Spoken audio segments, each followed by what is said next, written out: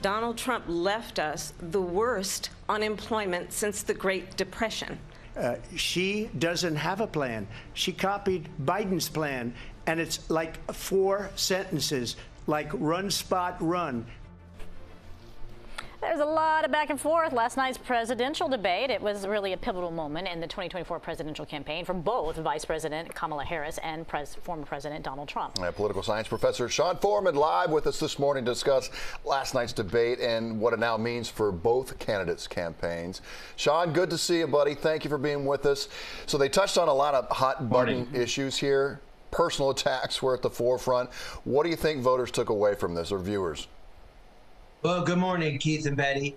I think that this was a very telling debate for the American people to see just who these two people are running to be our next president. And I think Kamala Harris nailed it. She was very confident and highly competent in presenting her case and prosecuting Donald Trump. I think she was good in the greatest hits of complaints against Donald Trump about his criminal charges, about his bankruptcies, about his treatment of women, and about race relations, about January 6th, but without coming across as grievances or angry. Whereas Donald Trump repeated points, didn't answer questions, apparently lied quite a bit. The fact checkers are still working on that. And he wants to tell us what Kamala Harris thinks, saying that she would ban guns and that she hates Israel. So she had to check him there. So I think it was pretty clear the demeanor of these folks, and I think Kamala Harris did what she needed to do to show that she has the temperament to be president. Sean, you know, this last debate started conversations for President Biden to drop out, but this debate, did it reach enough into the issues of the economy, reproductive rights, border security to really convince voters who frankly say, I don't like either one of them? Yeah, I think it's always the mix between the personalities and the attacks versus the policies.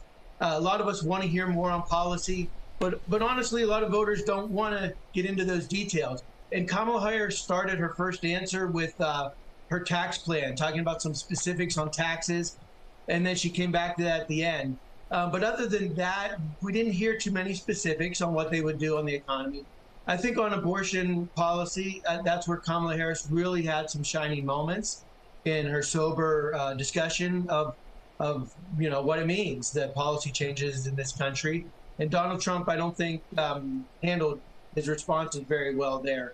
So, if those are the issues that matter to people, then they got a clear contrast. Immigration is another one, inflation, where Donald Trump, really tried to make some more points. So, on the policy, we're not going to get their details. You got to read their plans online.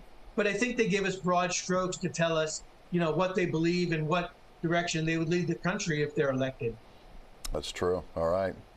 Sean, thanks for being with us this morning. We always appreciate your perspective.